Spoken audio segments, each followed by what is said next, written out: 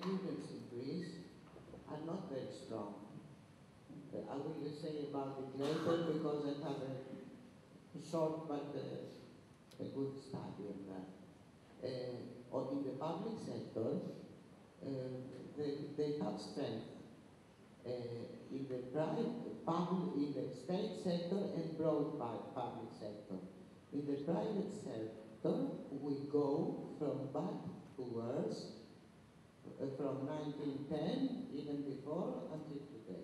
The leadership of the official trade unions, the big ones, the General Confederation of Labour for the private sector, and the other D, which is for the state and public sector, the leadership, if you believe, they're still controlled by PASOK and Nea Demokratia. Nevertheless, despite our trade unions do not have big percentages in the high structures, in the lower structures we have percentages, we are growing, but independently of that, in the formation of SYRIZA, the militant trade unionists played their important role. We have a very detailed program, which was voted in the founding conference, and another more, I would say, up-to-date, which was proclaimed in September, last September. And this was up-to-date in face of the elections, which we didn't know that would happen, but we were hoping, and it was possible that they would happen. So we do have a program, a general one and a more precise one, recent. We have got in government for 1 month now, and 5 days.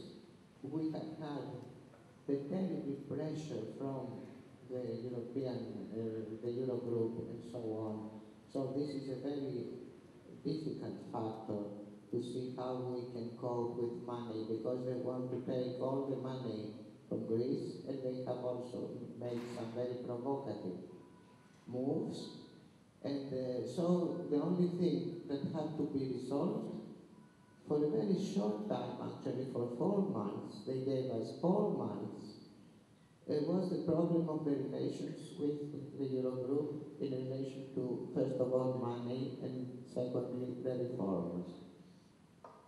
We are going to implement on the program the basic things that I read, and more, if and when we can do it, because we are very much pressed and we very much count on European solidarity and on changes in Europe. The first change we expect to happen is here in Spain.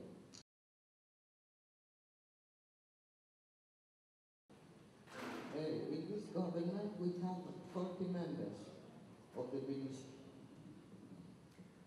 ministerial positions.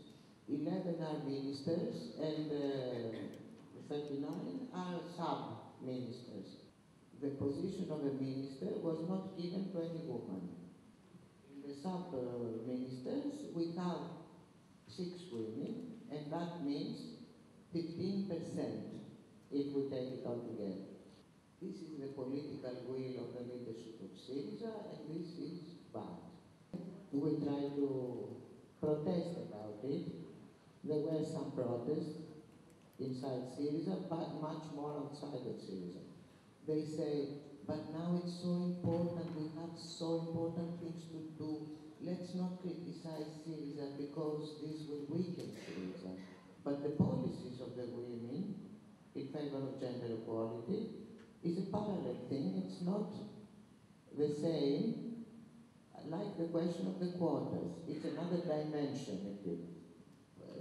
Quality of policies for gender equality, we are also very much behind. I was very happy when I saw that the 66 feminist organizations from Spain wrote a letter to Tsipras to complain. It was very good. Tsipras must know, and the inner leadership must know that they are watched by Europe.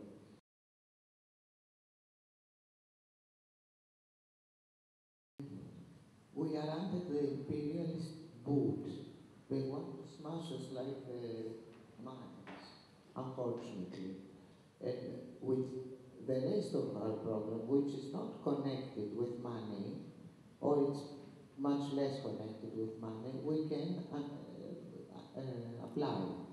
The humanitarian program, the program for the loans, for the houses, for the work relations, and so on. We can proceed.